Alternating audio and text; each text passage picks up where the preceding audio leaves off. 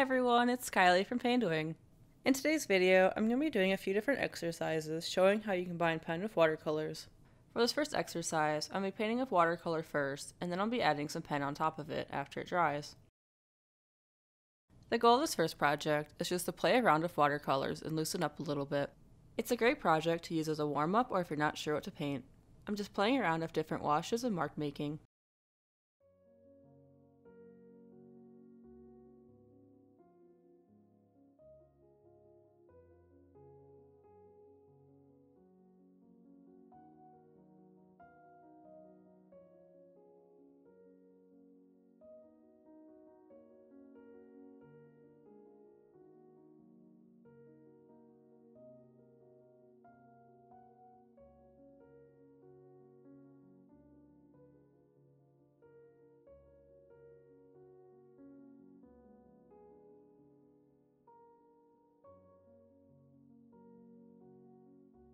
I'm not thinking about what I'm creating, I'm just sort of moving and seeing what happens.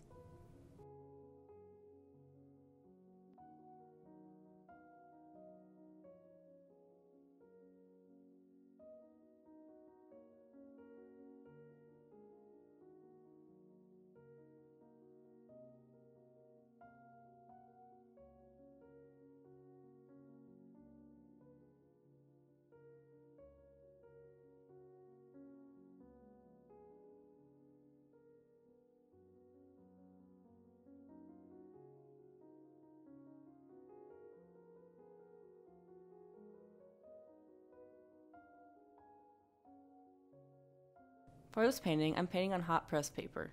I usually use cold press for my paintings, but I thought it'd be fun to try something different. The hot press paper is a lot smoother and my paint just glides around. I'm going to create some marks over here, some dry brush marks over here,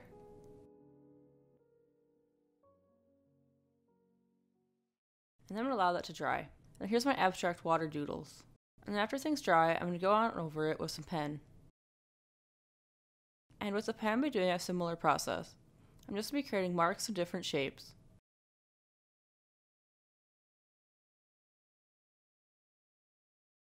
So here I have some dash marks.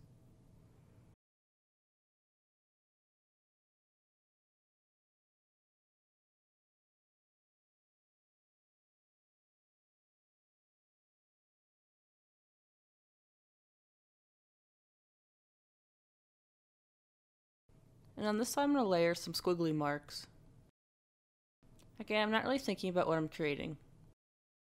I'm thinking a little bit about the composition, but I'm not worrying about whether it's going to look nice or not.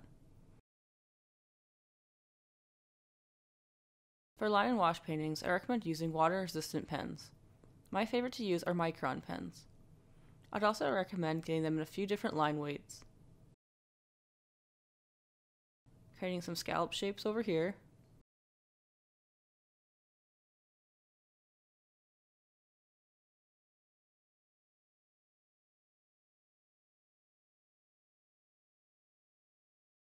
Maybe some jagged marks.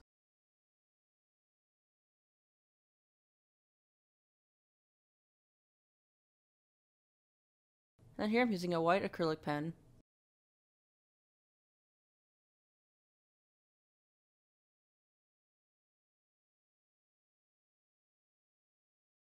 And then I'm going to layer some more paint.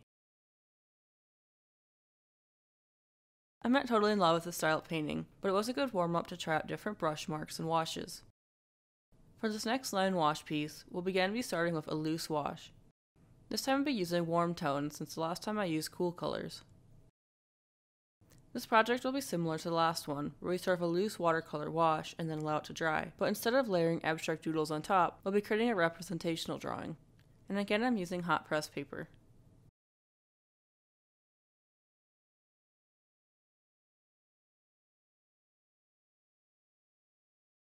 Just quickly moving around my brush.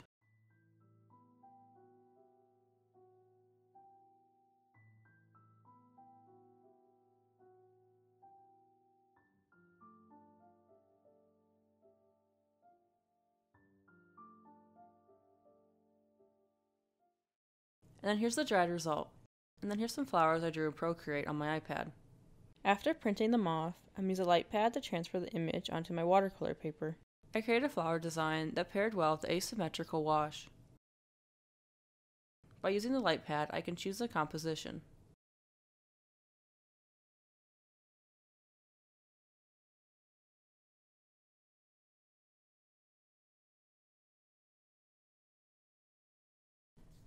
After transferring the drawing with pencil first, now I'm going to go over it with pen.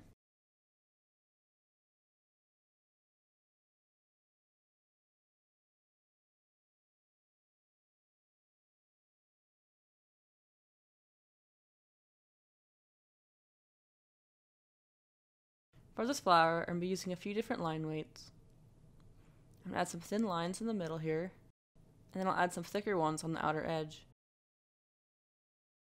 I'm tracing over some of my lines, but some of them I'm freehand drawing.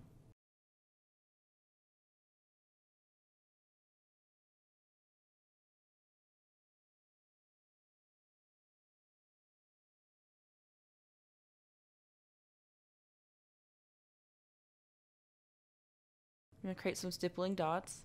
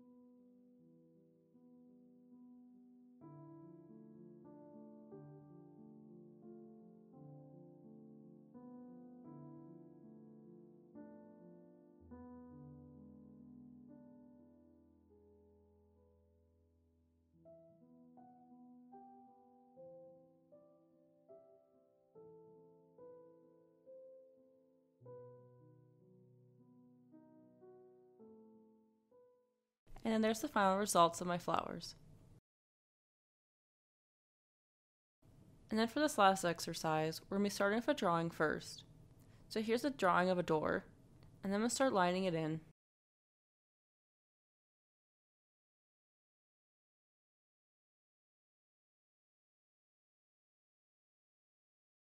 I'm going to keep the drawing pretty sketchy looking by using looser lines.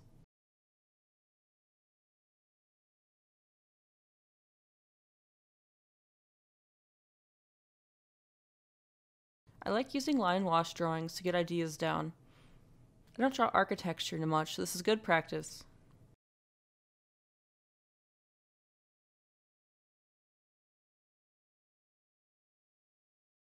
Now I'm going to loosely paint this in.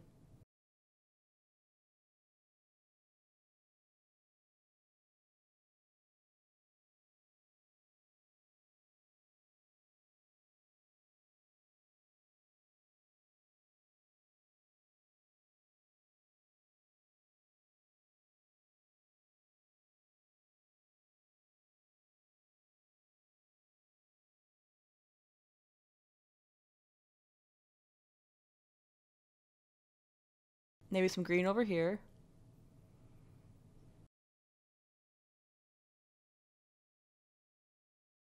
And then some gray.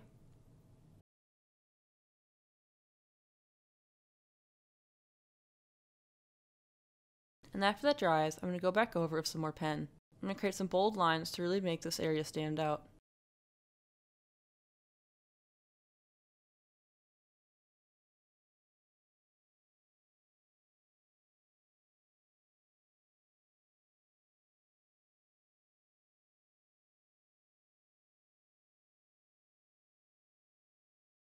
And now I'm going to go back in with some more watercolor.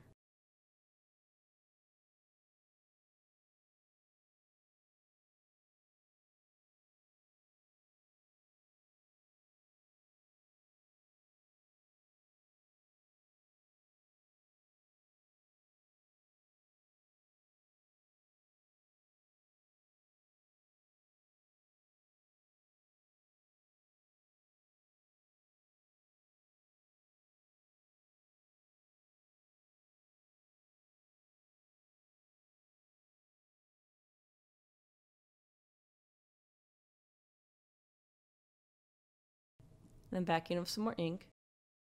And then again, when you're adding the ink, make sure your previous layer is fully dry.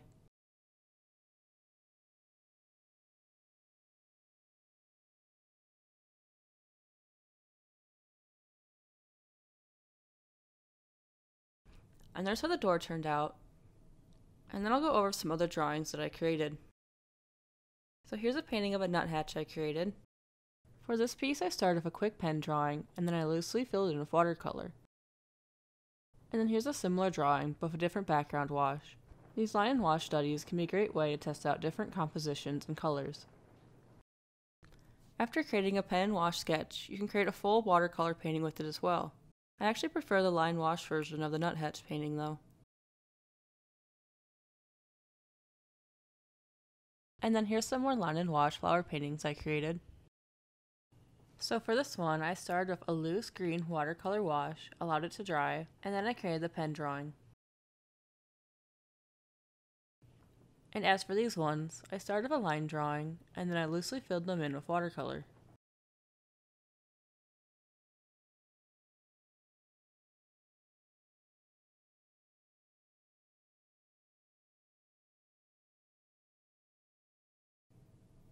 And then here's that larger painting I showed.